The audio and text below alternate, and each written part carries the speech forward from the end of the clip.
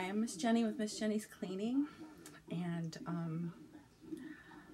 I wanted to share with you how I took care of the injuries that I got from the airbag in the car accident we had recently. I really hope that nobody needs this video because being in a car accident is horrible, and that be what it may, I am so grateful that we had airbags because it could have been so much worse. I will tell you right now that I'm going to show you a picture that's pretty graphic. I'll let you know beforehand, so if you want to turn the video off or you want to fast forward through it, you can do that. If it's not that bad, but it's bad enough. Some people may not want to see it. And I will say in advance that I know that there may have been other people who've experienced airbag injuries that were worse than mine. I think mine are typical. Mine are not extreme. For some reason, and I don't know if it's just because of how tall I am or how short I am, or you know, but anyway, my face was injured, and Ray's arm was injured. You know, it's so strange because nothing seemed to happen to his face. And another person I know a long time ago, he didn't have injuries to his face. The only thing that happened was he had a little scorch mark on his shirt. But for some reason, like I say, I think it's probably because I'm short, the airbag got me pretty good in the face. So I'm gonna show you now. So if you don't want to see this, turn the video off or fast forward. But I'm gonna show you what I look like, and it's not pretty.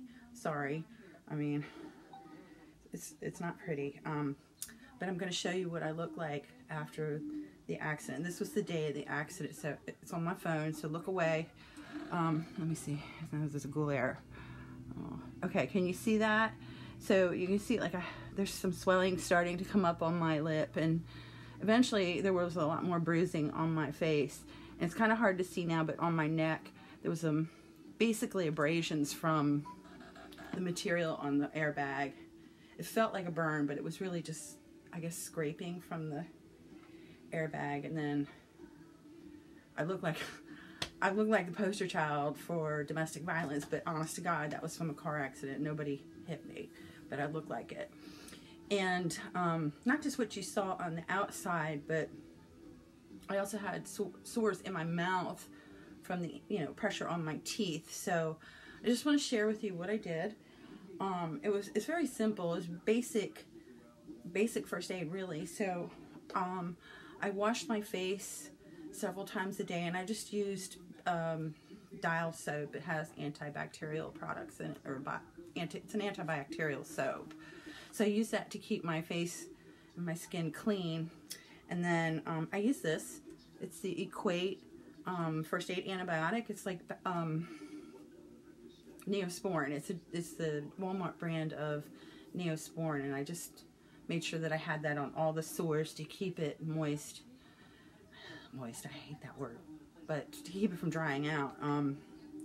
I did get some scarring on my lip and on my nose, and I think I have some keloids here and there, but no, I didn't get any infections. When the scabbing fell off, it fell off very nicely, you know, as I'm washing it, because I did wash it about 3 times a day and reapplied this stuff. And then my lips were kind of burned too, or chafed. So I used the Carmex. This is a wonder drug. I guess you call it a drug. But I love this stuff anyway. I use it all winter long.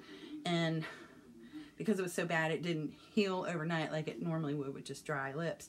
But it did help with that dry, cracked feeling.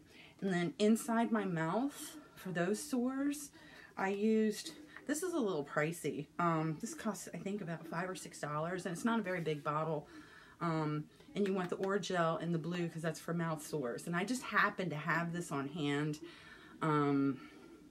Another thing that I've heard that you can use is the liquid Mylanta and put it in and swish it around like a mouthwash. You don't have to swallow it because it's really for stomach irritation, but I haven't tried it, but I've heard that it helps soothe sores that you have in your mouth. So it took, I think think about a week for the scabbing to fall off. Of course, it took a little longer for the bruising to go away, but I healed pretty quickly without much incident. And this right here, we always keep this in the house. It's one of the best things on the market. If you know, Neosporin, but this works just as well.